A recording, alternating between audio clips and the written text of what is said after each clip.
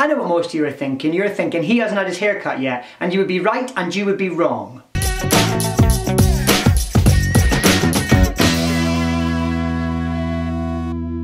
Hello and welcome back to Ari Books and Nightclubs. You would be right about my hair in the sense that at the time of filming this video, my hair has indeed not been cut, but by the time you watch it, it will have been. This video is being filmed 1 week before it gets uploaded because when it does get uploaded, I'm going to be abroad. I received a message this morning telling me that I'm going to be working abroad next week. Now while I'm there, I may be sans internet. Now that would mean that I wouldn't be able to upload an Ari Books and Nightclubs video and you guys would miss out. And you guys need your fix of Ari Books and Nightclubs. Therefore, I've decided to film next week's video a week early, but of course in my videos, I usually talk about all the stupid and silly stuff that's happened in my week, but that week hasn't happened yet, so what to talk about? Those of you who watched last week's video will know that I am currently in Aberdeen, and this is actually the house that I grew up in, so I thought this was a perfect opportunity to do the throwback tag. Question 1. What year were you born in? The year of my birth shall remain a closely guarded secret. All I shall tell you is that I was born between the years of 1986 and 1988. You'll have to work out the rest for yourself. Question 2. Do you have any pictures of yourself from when you were younger? If so, show them. I have showed both of these pictures previously, but they are a joy, so I'm going to be showing them again. Showing them again. Here's a picture of me in a golden dressing gown with my friend Natalie, circa 2000. And here's a picture of me circa 2003, trying to look cool and sophisticated and failing. Number 3. Which TV shows did you grow up watching?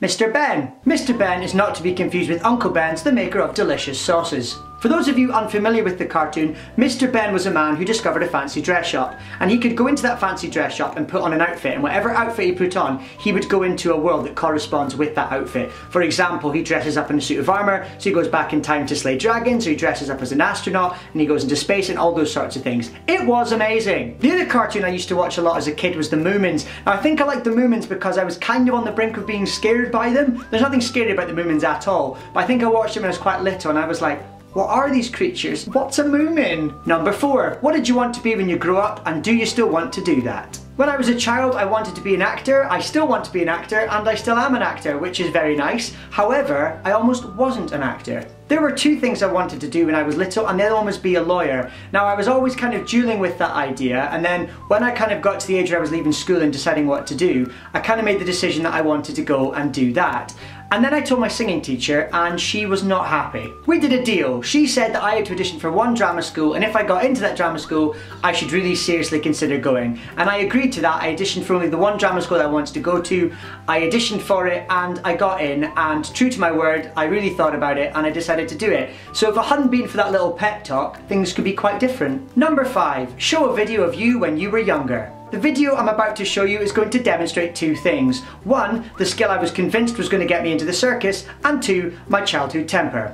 Cue the clip. Can you please camera me? Camera me, click! The little boy that I'm shouting at in that video is my little brother. He's not little anymore. Number 6. What were your favourite toys to play with? I absolutely loved this dude while I was growing up. This guy is G.I. Joe, and I took him everywhere with me. Now what I love about this guy is not only is he a trained soldier, but he's also a trained dancer from Fame. I should also point out that I also had a Barbie doll, who I decided to call Gary. Number 7. What's the most embarrassing thing you can remember doing? The most embarrassing thing that I can remember doing was in July 1999, when I entered a singing competition on a holiday park.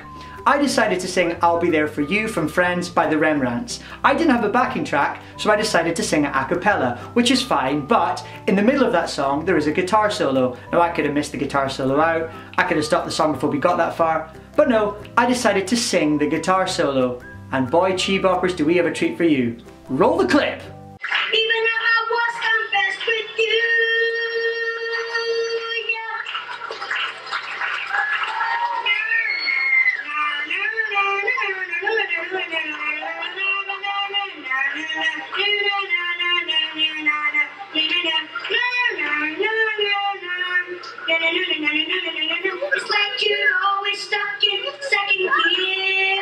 worst thing about that clip is the fact that I get to the point before the guitar solo and people start clapping because it's like it's over, and that would actually be a brilliant place to stop, but instead I sang it in and you could audibly hear people laughing. Number 8. Name 3 songs you loved to listen to as a child. The first song I ever learned the words to was Everything I Do It For You by Bryan Adams. Used to sing that all the time when I was little. I also loved the hamster dance, which for those of you who don't know it goes like this. And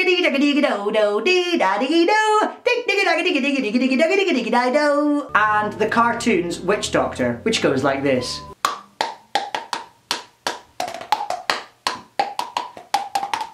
Number 9. Tell a funny story of something you remember doing when you were a child. When I was in primary school, I occasionally came home for lunch. Now, whenever I did come home for lunch, I always watched Sesame Street. Now, in this particular episode of Sesame Street, there was a child in a plane drawing the land below them, and I thought that was really cool, so I wanted to give that a go. However, surprisingly, I didn't have instant access to a plane, so I had to settle for lying on the ground and drawing what was above me, which is not what happened in that episode at all. This was in December, it was snowing outside, and I got a cold. Brilliant. Number 10. Are there any special things you've kept from when you were a child? Yes, I do. These are my Pokemon cards. As you can see, some very early PC art there. What I love is my brother has scored out my name and written his own to claim them as his own, which is not cool. I have kept these because I can't bear to throw them away because I spent all my pocket money on collecting them to begin with, and there's still that thing in my head where I'm convinced they're going to be worth something. Now obviously there are a few Pokemon cards which are valuable, but I basically just have like 50 Charmanders. Number 11. What was something weird you used to do when you were a child? In a previous video I've showed you that I can do this. Now basically somebody told me if you could do this you were an alien. I took that literally, so I convinced myself that I was an alien and used to look at the sky waiting for aliens to come pick me up. True story. Number 12. What's the scariest thing you can remember happening to you when you were younger? Without a doubt it is Return to Oz. For any of you who haven't seen Return to Oz, it is an amazing film. It's the sequel to The Wizard of Oz.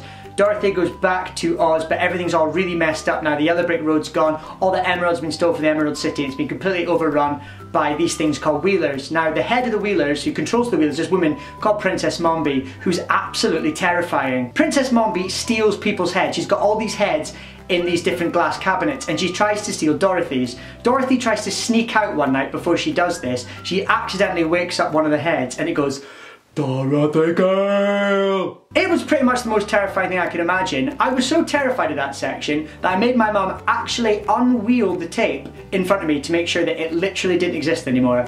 And then 10 years later I bought it on DVD and loved it. Number 13. How is the world different now to how it was when you were a child? I think the world that children are growing up in today is completely different from the one that I grew up in. When I was a child, if you wanted to speak to your friend, you had to physically go out into the street to speak to them. Whereas now you can speak to them through computer games and stuff like that. Music is a big one. Gary C talked about this in a video last week. He was speaking about how when we were kids, music was an event. Like a new CD would come out and then you would go down to the shop to buy that. Whereas nowadays, because of music streaming services, you don't have that anymore. However, because of the internet, there's all sorts of experiences and things you can go through as a child that we couldn't have as a kid. So it's not better or worse now or better or worse then.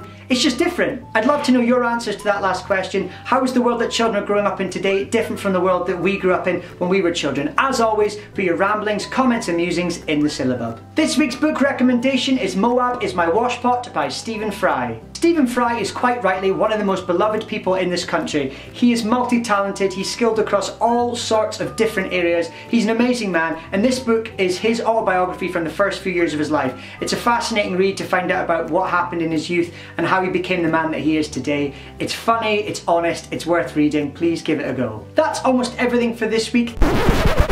I have a new enemy! This week's new enemy is saying goodbye to my parents. Saying goodbye to my parents has one major plus point and one major minus point. The minus point being that I have to say goodbye to my parents, which is never very nice, but the major plus point is whenever I'm home they give me all the nice food imaginable and I put on a stone. Anyway, back to Johnny Aberdeen. That's almost everything for this week. Thank you as always for tuning in. This week in the syllabub, I want to know what some of your answers would be to those questions. In particular, I want to know what's different from childhood now compared to childhood when we were kids. As always, keep your book recommendations and silly questions coming in. Put all your comments, ramblings and musings in the syllabub. This was of course a tag video and I tag Madzers aka Maddie McGowan, Gary C aka Gary C, and it's way past my bedtime aka Carrie Hope Fletcher. This week's silly question once again comes from Carrie Pointer and she asked, if you could make anything waterproof, what would it be? I I would make mobile phones waterproof because A, I'm always terrified I'm going to drop it in a puddle one day, and B, imagine being able to phone your friends from under the sea. Hey, give us some.